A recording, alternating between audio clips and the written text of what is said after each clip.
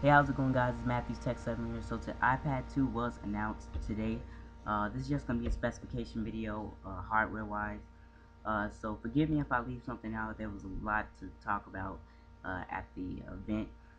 So, what this came with was a dual-core processor up to 2x faster CPU and 9x faster graphics card in the same low power as the A4 chip. But it's going to still have 10 hours of battery life. So the A5 chip's going to give you great battery life in a faster device. It also comes with a gyroscope and a front and rear facing camera. There was no specs on the camera, but it's probably going to shoot in 720p, and it's probably going to take photos, videos, and stuff like that.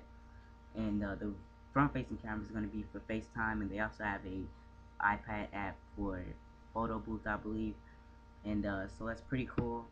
It also came with 33% thinner design, so it's actually thinner than the iPhone 4, which is crazy. So very thin. I believe you use the same materials as the iPad with the aluminum back and stuff like that.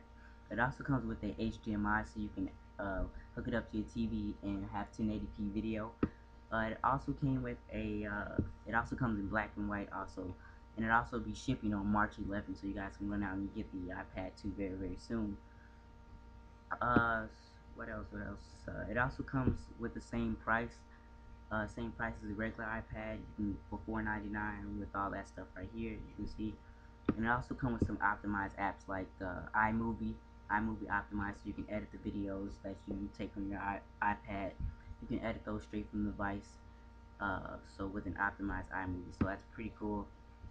It also comes with iOS 4.3, which I didn't really pay attention to that much because I already knew what was coming, but it came with a faster Safari, iTunes home sharing, AirPlay improvements, preference for the iPad mute switch, lock, mute and lock, rotation lock, and a personal hotspot, but that's only for the iPhone 4.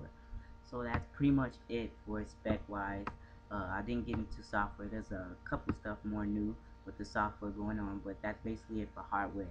So faster processor, thinner design, two cameras. Uh, yeah, it has export to 1080p to your TV. So looks pretty great device.